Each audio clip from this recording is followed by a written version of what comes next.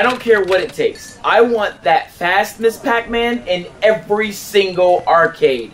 Make it happen. Make it happen. You hold on a second.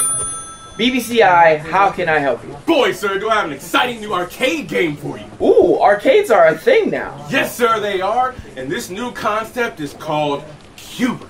Oh, interesting. It's a little wordplay. What do you mean? He jumps on cubes, so he's QBert. Get it? Do you get it? That's horrible.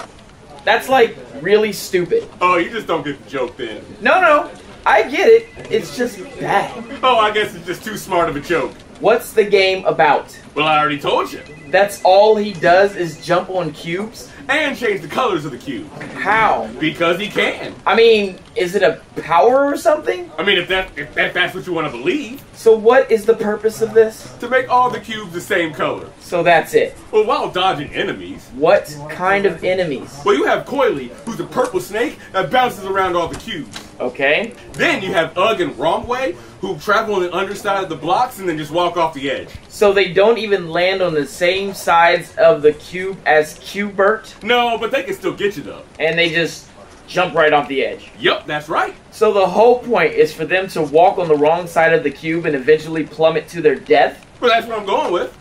I guess. And then you have these enemies Slick and Sam that change the color of the cube back to their original color, making it a little harder for QBert. Well, that definitely adds a challenge. Well, it's more of an inconvenience because as soon as you touch them, they die. You touch them and they die? Yup. So what happens when others touch you? You die. Then why do the other enemies die when you touch them? Because I said so. Fair enough. It is. So what are the levels like? Well, each level is made up of a pyramid of 28 cubes, which you have to change all the colors to. Wait, every level is the same? Pretty much. How many levels are there? Around 40. There are 40 levels of the same thing? Oh, God, no. That'd be insane. Okay, good. Well, sometimes you have to change the color on top of the cube. Sometimes you have to change the whole color of the cube. And sometimes, every time you land on it, it changes the color, making it a little bit difficult. So they are the same, just with more steps. Well, yeah. So when does the game get fun? Who said anything about fun? Well, video games are supposed to be fun. Oh, no, not this one. But this one is insanely addicting. Well, I guess being addicting is a good thing. Not really. Have you ever tried drugs? It's the 80s. Touché. So what is QBert exactly? Well, he kinda... he sorta...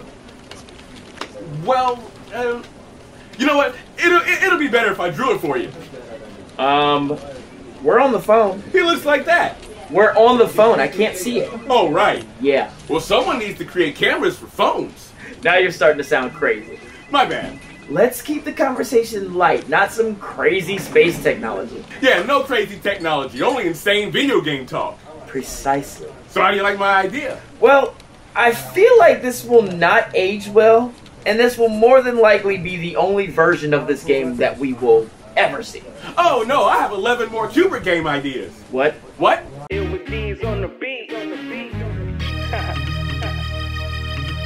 Oh no, sir. Halloween 3 will probably be the last movie that they make, or at least it should be. Oh, hi. Thanks for watching. We hope that you enjoyed it. Make sure that you like and share this video. And be sure to leave a comment in the section below telling us what games you want to see us do next. And make sure to follow HaplessLuckett and Games and More on Twitch and Facebook for some streaming content. And we'll see you next time.